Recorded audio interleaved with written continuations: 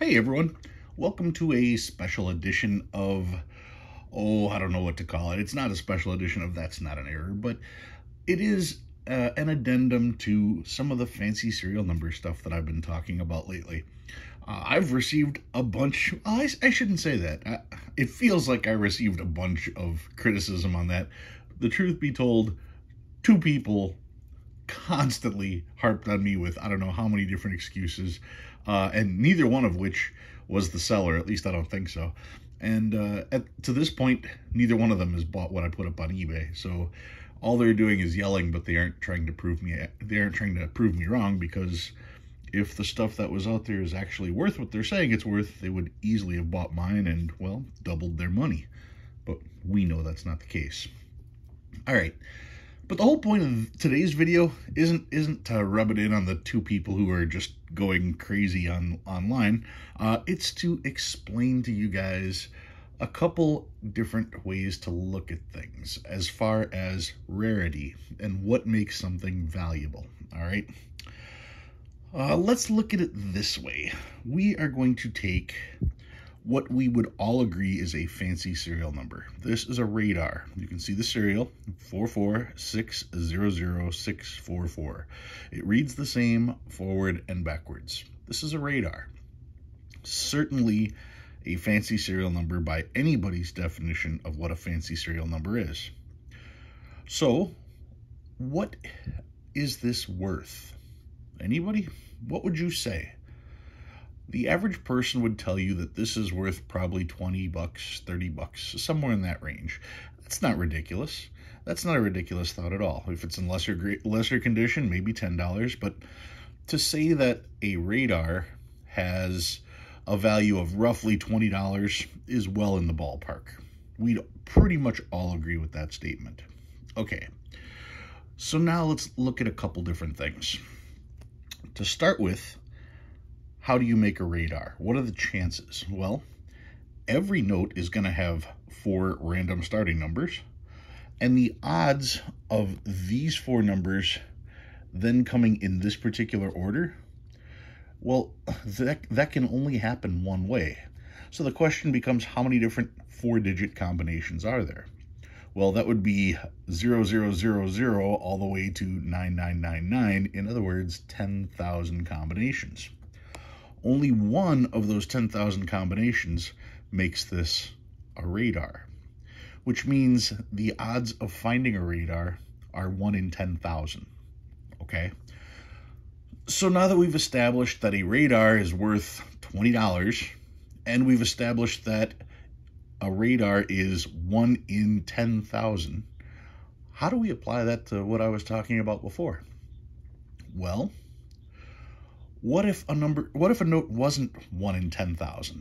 What if it was more common than that? What if it was 1 in 1,000? Would it be safe to say that since it's that much more common and we just move the decimal point one place, that we should also, when determining value, move that decimal point one place? Okay. That makes logical sense. That makes mathematical sense.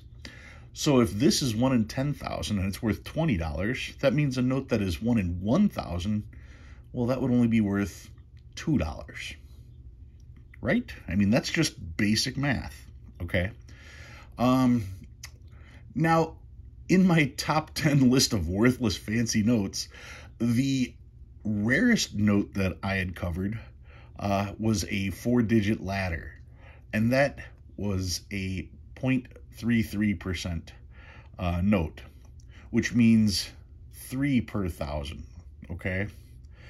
Not 1 per 1,000, 3 per 1,000. So that was 3 times as likely. Well, if it's 3 times as likely as the $2 note that we were discussing, that means it should be 1/3 the value. 1/3 of $2 is 67 cents. So if a note is 0.33 of the population of all notes, its collector value is 67 cents. Luckily, it's still $1, so it's worth $1, but it is certainly not worth more than face because it's not that rare. All right. When we start talking about rare, I was kind of curious as to how many notes there would be of any particular given type. So I did a slightly unscientific thing, and I took 1,000 singles, okay? I took 1,000 singles, and I spent an entire evening going through these singles.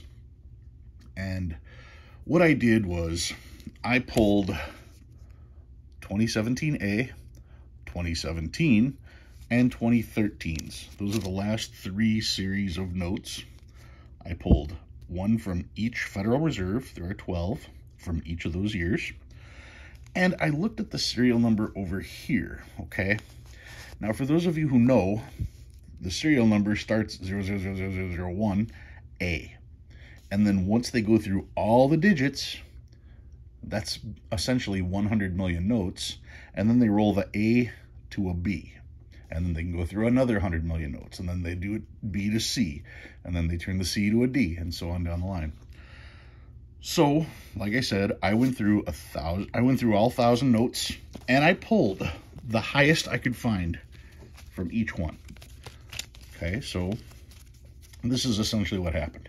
Here's a 2017 A from the Boston Reserve, and I couldn't find a serial number that had more than a B. Well, that means they printed not 100 million of these, but roughly 200 million, because they made it to B. So this note represents 200 million notes printed, this one note. This one is from New York, same series. They got to D, which is 400 million. Do you see how this is working? Okay, here's C, 2017A, C. They only had A's, so that's only 100 million. And I went through each of these. You can see, looking at the first digit, there's D, E, F, G, H. I didn't find any I's for this one. J, K, and so on down the line. So all I did was look at the second letter of each one for each of those three series to get an idea of how many notes were printed, okay? Now, it's not the exact number of notes, but it's what I can prove out of simply looking through 1,000 notes. So I'm sure there's probably more notes that have been printed. But just using, my random statistical variance right here, that's how I determined how many notes had been printed since the start of the 2013 series. 2013 is not that long ago. It covers the last 10 years is what we're talking about. So I made a little chart, 2013, 2017, 2017A. Here's all the different Federal Reserves. And then for each note, this is how many, or the highest letter from each series. That told me exactly, I just transferred that into numbers to tell me how many hundreds of millions. And what it amounted to was 170 hundreds of millions. In other words, they printed 17 billion notes, okay? So I did a lot of work to show that in the last 10 years, they printed 17 billion notes. I'm sure they printed more than that. I'm not counting star notes. I'm only counting the particular things that I could find. So if, in this example, if they made it to B or C, well, that's another 100 million or 200 million that I didn't count. So, like I said, my unscientific sample size here of 1,000 notes yielded me stuff that I could prove that there was at least 17 billion notes printed in the last 10 years, okay? Now, if there were 17 billion notes printed, let's take an extreme example. Let's take a note that's a solid, where you have all ones, 8 ones in a row. Well, for every single print run, all 170 print runs that I could show, there could only be one way for that note to be. Which means in the last 10 years, there have been a grand total of 170 solid 1 serial numbers. 170 out of 17 billion. 170. Do you see how that's rare? Okay, most of you don't understand the concept of how big a million actually is, much less 17 billion, but that's irrelevant. What I am saying is that a solid, there was 170 of those printed, and they're worth about $2,000 to $4,000 a piece for 170 total notes over the last 10 years. What about these? What about radars? Radars are 1 in 10,000. So if I was to write that out, I would be moving the decimal point. What would that be? Let me grab my pen and I will show you. Move this out of the way. Let's see if I can show on here. All right, so if I have 17 billion, so that would be 17, 1, 2, 3, 4, 5, 6, 7, 8, 9. Okay. Now, if I had 1 in 10, we would be crossing out this. If I had 1 in 100, I'd cross out this. 1 in 1,000, I'd cross that off. And 1 in 10,000, I'd cross that out. Which means this is our number right here. They printed 1,700,000 radars in the last 10 years. 1,700,000 radars in the last 10 years, and they're worth $20 a piece. Okay? That's at 1 in 10,000. But the rarest note that I talked about in my top 10 videos wasn't 1 in 10,000. It was 1 in 300. 1 in 300. Okay? 1 in 300 means that would be, let's see, we'll just divide this entire 17 billion by 3. Okay, if it was 18 billion, that would be easy. That would be 6 billion a piece. No, that would be 6. Let me do it the right way. 1, 2, 3, 4, 5, 6, 7, 8, 9. And it's 1 in 300, so we cross off 2 of these. Now we can put the commas back in. That means they made not 1.7 million of them, but 60 million of them. Okay, 60 million compared to 1.7 million. The 1.7 million were worth $20 a piece. 1.7 million. Then we go to 60 million. No, that's why they aren't worth anything. 60 million. Let's put this in a better perspective, okay?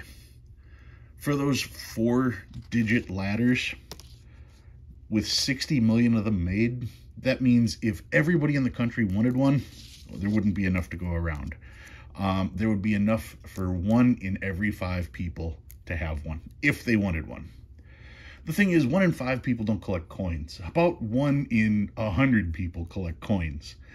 And of that 1 in 100 people that collect coins, even fewer of them collect currency. So, of the 350 million, that means roughly 30, well, roughly 30 million, actually that would put it at 3.5 million coin collectors. And even if every coin collector in the country wanted to collect those notes, that means there would be enough for everyone to have 10 of them.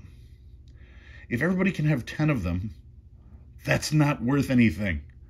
10 for every single collector is not worth anything. None. So you got to look for it and you're going to find it. So when you start talking about value, that's what you have to consider. You have to consider how rare the item is. How many people actually collect? What are the odds of finding it?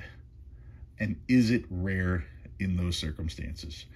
If it is rare, like this, even as rare as this is, that's 20 bucks. If it is less rare than this, well, I just showed you some math to explain how something that is 1 in 300, there's enough for everybody that actually collects to have 10 of those if they really wanted them. And everybody that collects doesn't really want them. So they're way more abundant than you can imagine. No, there is no value. Value comes from not being able to get it.